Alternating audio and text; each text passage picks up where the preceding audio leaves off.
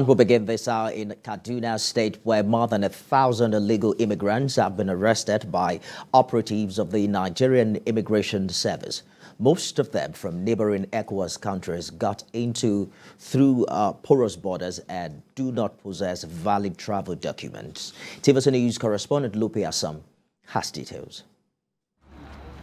These are illegal immigrants arrested from different locations in Kaduna State by men of the Immigration Service.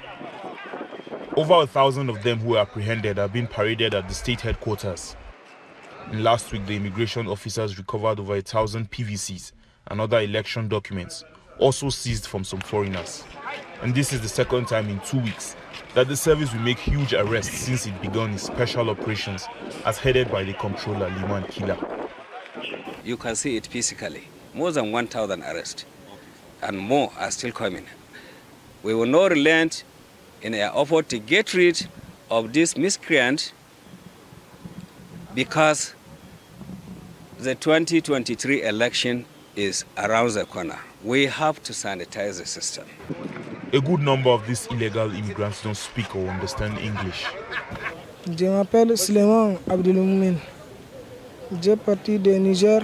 Je viens pour Benin, Malambil.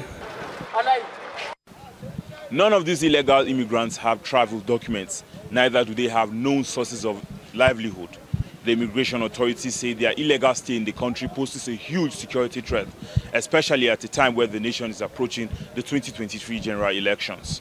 From the records here and from the number of arrests here, 99% of them do not have the legal backing to stay in Nigeria.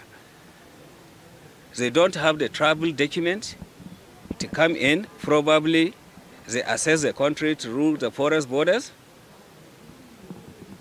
And while they are here, they don't have a valid and solid means of livelihood, which in effect constitute a security threat to the nation. Security authorities have blamed illegal immigrants for being perpetrators of some of the violence witnessed in some parts of the country. The Kila-led immigration team has promised to intensify search operations till such persons are arrested and repatriated back to their countries.